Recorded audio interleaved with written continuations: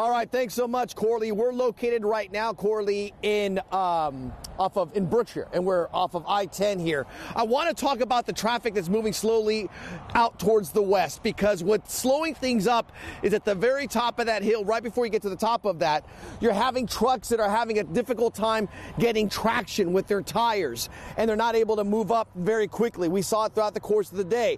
But earlier in the day, we saw a massive jam up because of a produce truck that flipped over, and this happened shortly after 9 a.m. this morning. We have the video. We had complete access up towards the scene where this produce truck flipped on the way heading into Houston. Fortunately, the driver is okay, but it created for quite the jam and quite the cleanup for officials.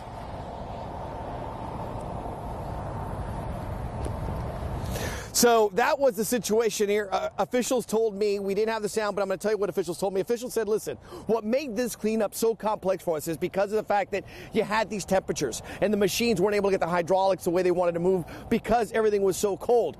Not to mention the fact that you didn't have the crews getting out there too quickly because they were facing their own challenges from all of this traffic backing up.